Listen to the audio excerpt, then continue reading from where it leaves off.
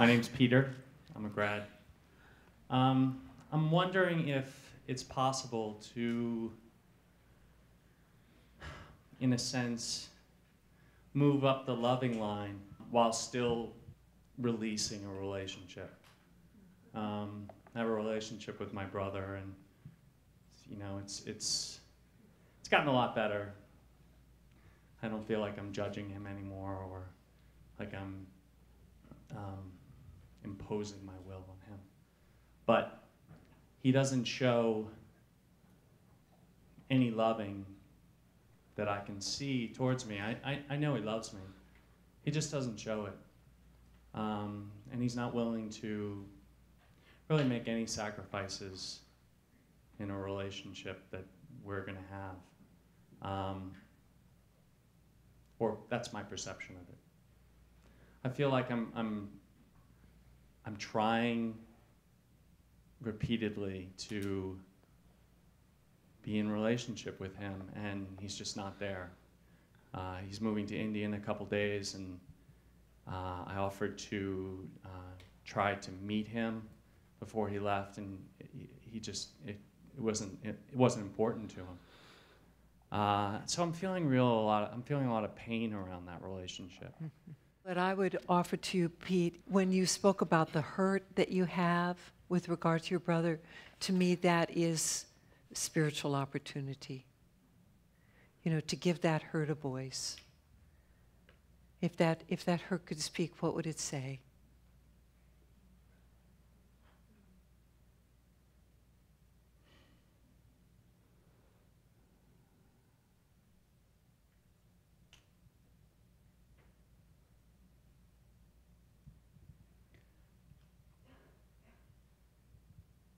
It's okay.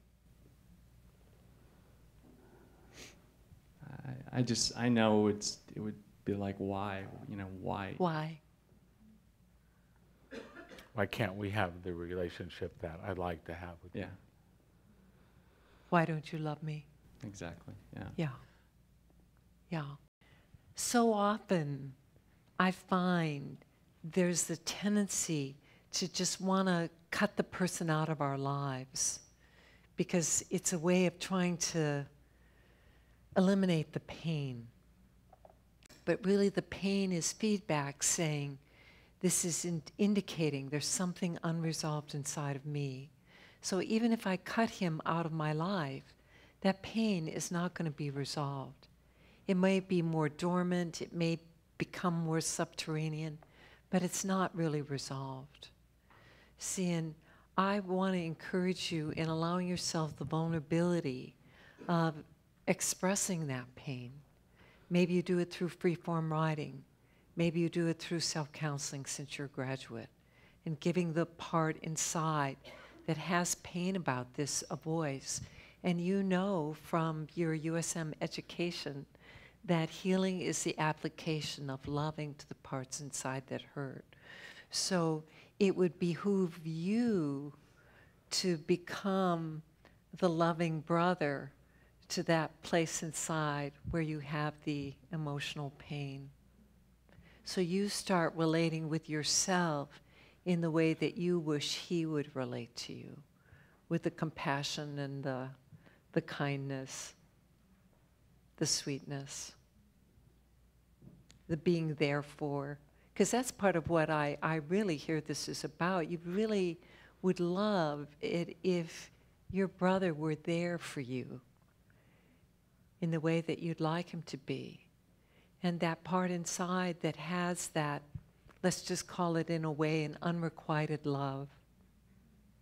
See, it's like you can go inside there and you can be the loving brother. Yeah. You can show up for you in the way you'd like him to.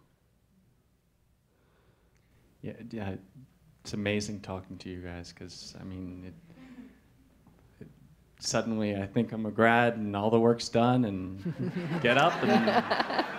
It's just the beginning. And one other thing, it's not true that he doesn't love you. See, the truth is, again, spiritual perspective, he loves you the way he loves you. If you go high enough, it's like we come into a family together or we marry someone. Well, it's like when you come into a family together, it's like we're there spiritually in service to each other, to assist each other in completing certain things, in resolving certain issues, in learning how to love more unconditionally. You know, and so these close relationships, like to me a brother relationship, that's part of, that's like saying, that's required curriculum for me in this lifetime. Wasn't optional. Not somebody who's really on the periphery of my life. In my family. The degree to which this disturbs you really is an indication of how important it is for you to complete it. And you're very capable of completing it. Thank you. Thank you. Thank you.